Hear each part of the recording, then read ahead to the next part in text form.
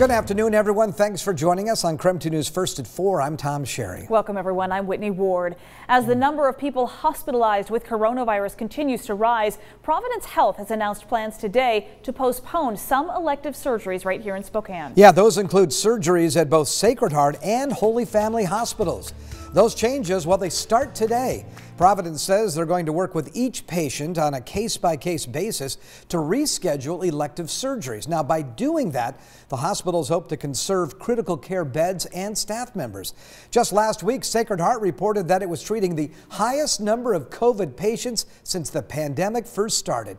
90 people were hospitalized between Sacred Heart and Holy Family hospitals.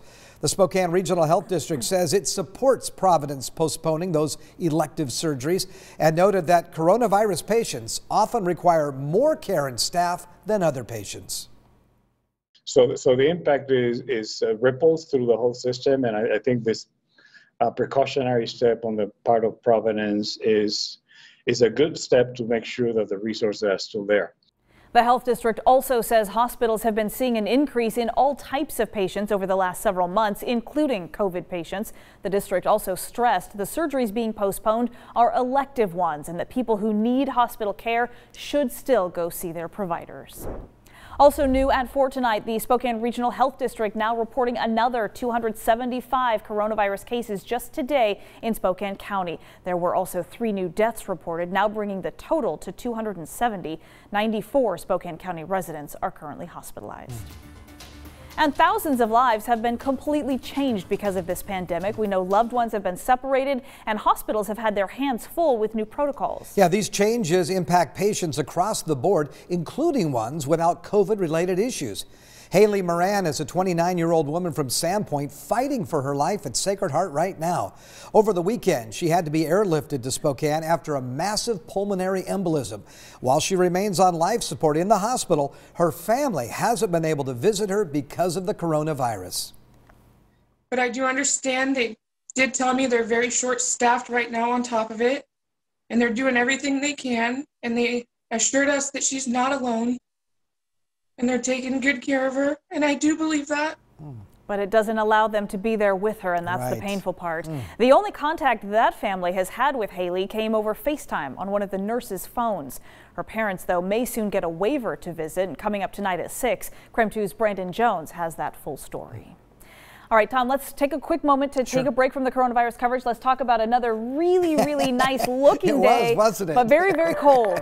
Yeah, it was very cold. And we had the fog and low clouds, at least here on the South Hill. How about you on the north side? Did you see that early in the morning? We did, yes. Yeah, and I was like, are we going to be able to burn this off? And we did. So we enjoyed the blue sky, but again, that cold breeze blowing out of the northeast made it feel awfully cool. 36 degrees, that's your current temperature. Look at the radar. And again, we're not seeing any precipitation occurring anywhere across the Pacific Northwest. So look for another repeat of today tomorrow. We'll look for freezing fog to set up overnight. It'll be a very frosty start to your morning with a low of 25 degrees. We're hoping to burn off the low clouds. If we do, we'll see mostly sunny skies again with a high near 39 degrees. If we don't burn off the cloud cover, then it won't get that warm. It'll remain much cooler. For the weekend right now, we're going to be positive here and say that we think we'll burn off the fog and low clouds in the morning and then enjoy partly cloudy skies. Could see daytime highs in the low 40s. I'll check the rest of your 7-day forecast coming up in just a few minutes.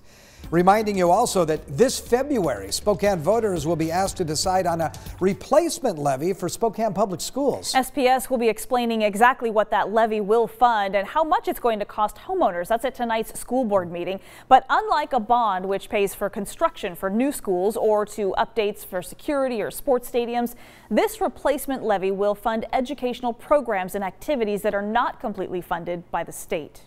For instance, the state only provides funding for 5 school nurses for the entire school district. That replacement levy would fund another 36 school nurses, school counselors, behavior specialists, special education services, and technology support are also funded by the levy.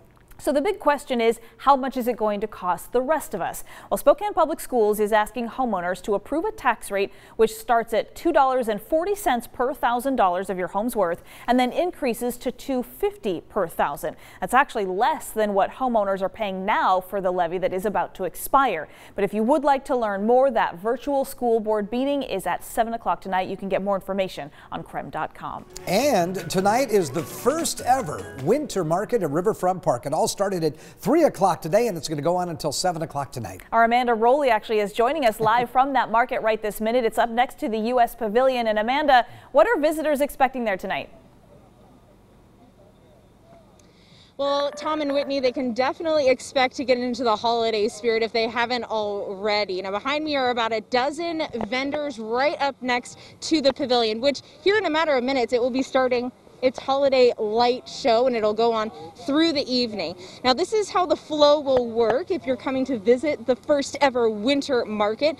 Guests are expected to enter here at this gate on the west side of the pavilion, and then they will walk through and they can meander through and check out all these vendors, and they're going to be regulating how many people to ensure that social distancing. Now, you can expect to find several different vendors. There's artisans, baked goods, produce, beer, hard cider, you name it. Now, the vendors are spread out outside, and there are a few inside in that building portion of the pavilion. There will only be so many people allowed inside the pavilion as well, just to regulate that spacing. But this event has definitely been set up with a lot of space so you and your family can enjoy shopping the winter market safely. Cool thing is, entrance is free, and this will be held every Wednesday evening until January 27th. It's the city's creative and alternative approach to supporting local businesses this holiday season. I will have to say, coming back out live here, it is a bit chilly, so plan on dressing warm, or check this out, we've got a coffee stand, so you can definitely purchase a hot drink when you come down here with the family tonight. Tom, Whitney? Well, yeah, I saw, Amanda, with the video, it looks like some of the events are inside as well as outside. So what are the mask requirements? Yeah, that's a good question, Tom. So masks are required whether you are coming through in the outside portion or going inside. Now, if you do not have a mask or you forget yours, the Shriners Hospital is here right as you enter. They're selling them for about $5, and all proceeds from those sales will be going back to the Shriner Children's Hospital.